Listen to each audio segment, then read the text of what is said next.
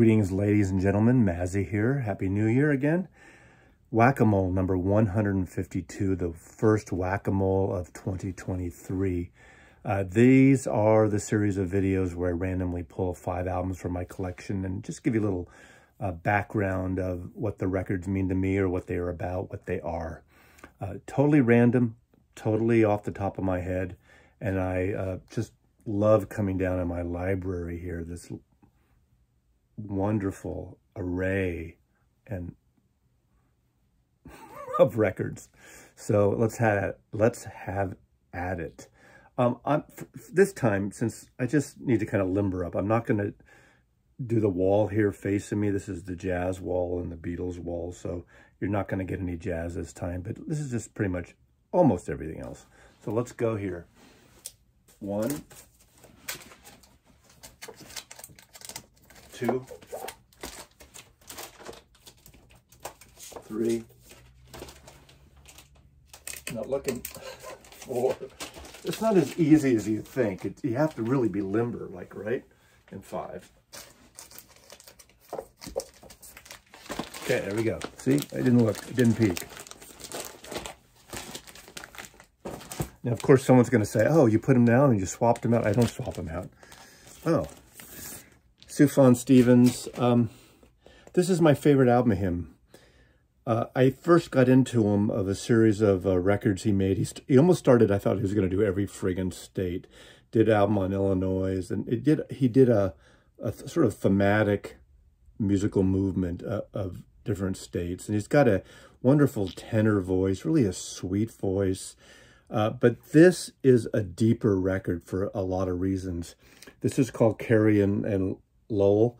This is autobiographical about his family, his mother and father.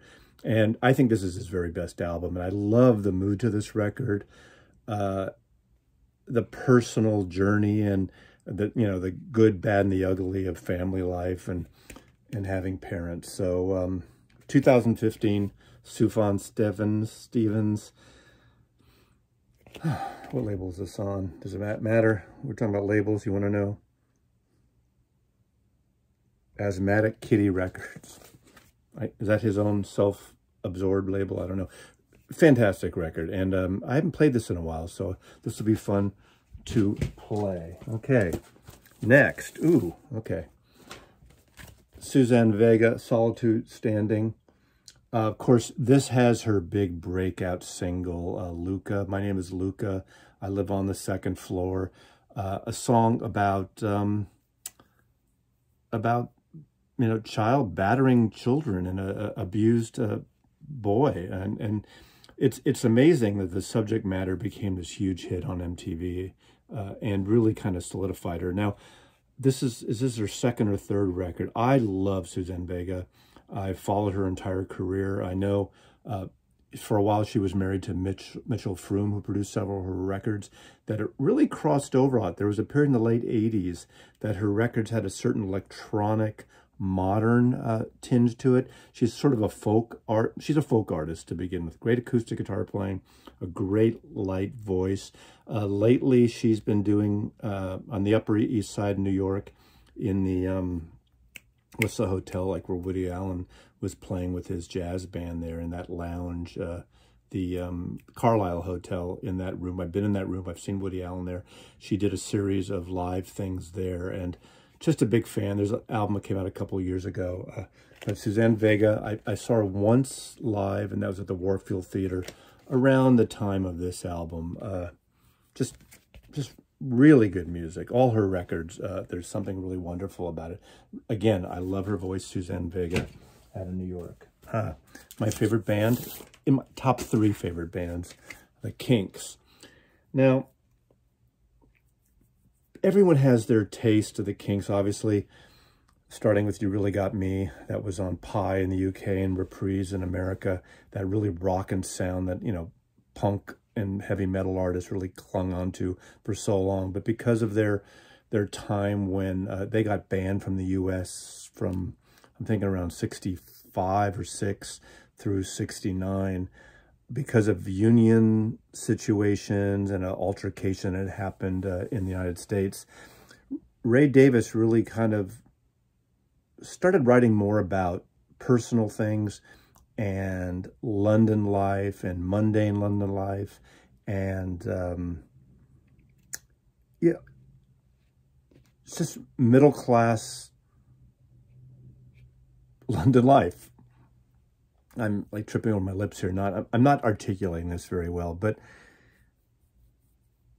he did a series of records. The tail end of the thing, also writing about Arthur is one of my favorite records, writing about the Victorian era of England, English life, English life. God, I'm really busting this one. Not really doing well, but anyway, I digress. They go to RCA Records after Reprise Records and after Pye Records, and they start doing these more theatrical records. First they do Muswell Hillbilly, which is one of my favorite records, which is really about Muswell Hill in northern London, and I love that record. And it's got sort of a country, very Americana, before we even called it Americana sound, little New Orleans with the horns, and just a great record. And of course, the Celluloid Heroes album, the double Everybody's in Showbiz record, one record live, songs from Muswell, and one of new studio material at the time, which is a fantastic record.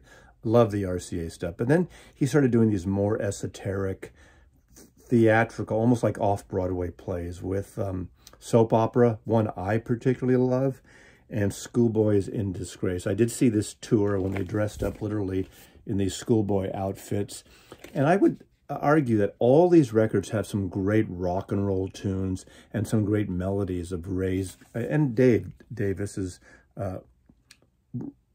music. Jack the Indian Dunce, Education, School Days, I'm in Disgrace, great rocker. I would say I like soap opera better, but I think more people into the rock vein like this one better. They're back-to-back records, which is 73 or 4, 1975. Oh, God, that late. But Schoolboys in Disgrace, a favorite of mine of this RCA theatrical period. Now, I went sort of a long, convoluted overview of that, but this is for fun, and this is, again, off the top of my head, which most of my records are. This is actually an audiophile version. Analog Productions did this really great version, double 45, of a wonderful record by the Cowboy Junkies. And this record, this is the first record that I got into with them, and I followed them for a long time. I saw them several times live. This is where they actually had some amazing slow cover songs, including Sweet Jane, obviously the Lou Reed song, Velvet Underground Lou Reed song, and what else is on here? Blue Moon, a copy of that too, a cover of that too, and Walking After Midnight, which is a cover. I think that was added to this version of the record.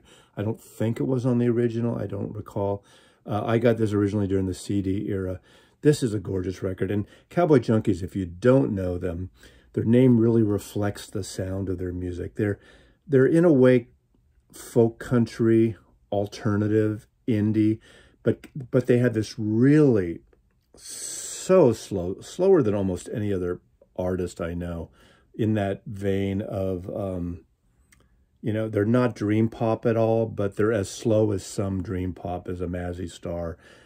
Again, nothing related musically or audio-wise to Mazzy Star, but they got this soothing sound. And of course, the brother, sister, two brothers and a sister, Peter Timmons, Michael Timmons on guitar, Peter's on drums, and Margot Timmons on vocals, are sort of the core of the group. But this is a wonderful record. The first time I saw them was at the Great American Music Hall, and I wanted to say that is one of the best sounding live shows I've ever seen. They played so soft, and it was like listening to the best stereo setup that you have in a perfectly acoustically treated room. They were amazing. You could hear a needle drop. The audience was quiet. And this is the kind of audience, the downstairs front area are cocktail tables. And I was standing around the peripheral area of the Great American Music Hall in San Francisco, a building that used to be a brothel and a speakeasy. and it's just a great place to see music in San Francisco. But this is a really good version of this. I believe it goes in and out of print, but if you can find this album in any ways, if you haven't heard it, you owe it yourself to hear it, because it's a gorgeous album. Really wonderful. And lastly, in this section, to me, this represents the lockdown time during the pandemic of any record, because it's a soothing record, it's a lonely record, and it's some of the best songwriting, one of my favorite artists of all time, and that's Nick Cave's Idiot Prayer. Nick Cave alone at the Alexandra Palace. I watched this with the archivist during lockdown, and there was a pay-per-view event where he played. It was pre-filmed, pre-recorded, and then they broadcasted it live initially at one point. And then later in the year or the following year, they put out this double LP. I think there's a video obviously available too. Nick Cave at a piano alone, playing some of those beautiful songs. You know, I think at one point he stops and starts and kind of cracks himself up. But the mood of this and the beauty of the recording and the wonderfully shot cinematic experience of him walking into this building in the long hallway and sitting down at the piano. And of course it has songs like Brompton Oratory, which is one of my favorite songs from Boatman's Call, which is my favorite Nick Cave album, Jubilee Street, Stranger Than Kindness, Into My Arms, another great song from Boatman's Call.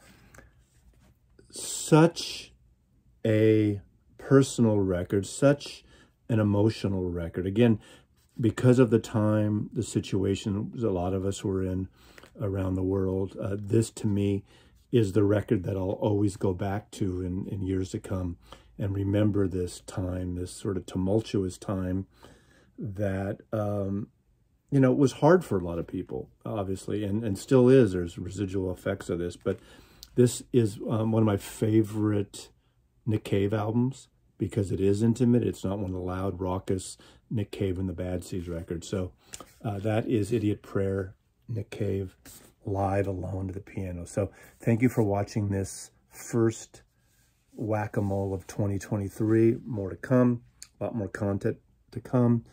Hope you enjoyed it, and thank you for watching. And Mazzy loves you. I never know where to point my fingers.